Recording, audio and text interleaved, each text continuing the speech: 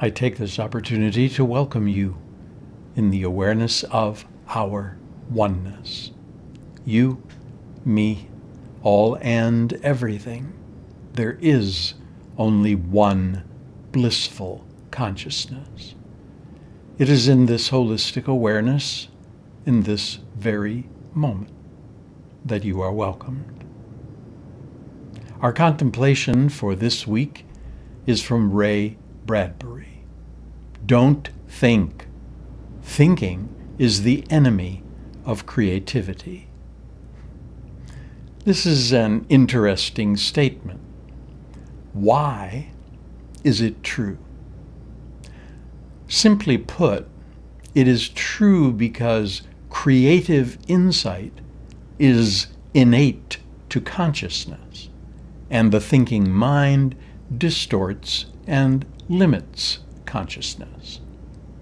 This can be easily validated by stilling the mind and maintaining it in duration.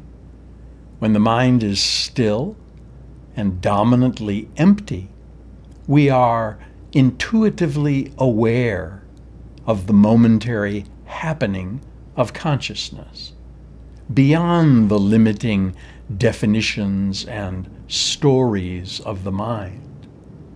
We are truthfully aware that consciousness is blissfully happening, and that the mind is not necessary to cognize it.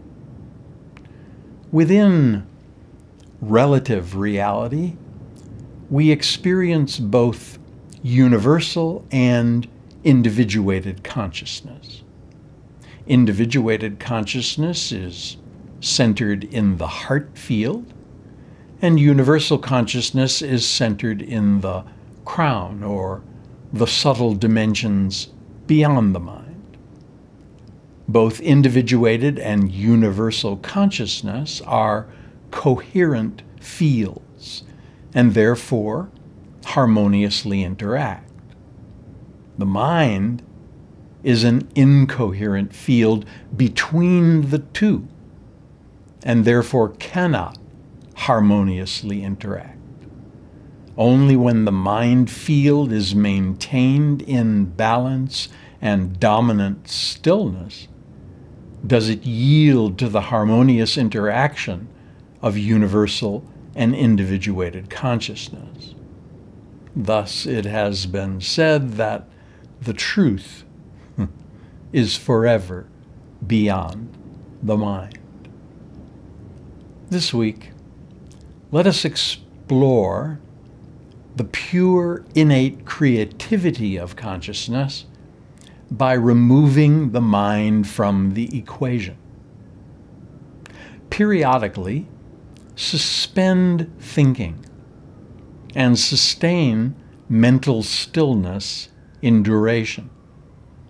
Then simply observe the creative insight of consciousness as it is revealed in the harmonious interaction of individuated and universal consciousness as holistic awareness. As has been aptly said, be still and you will know. Once again, I welcome you as one. Yes.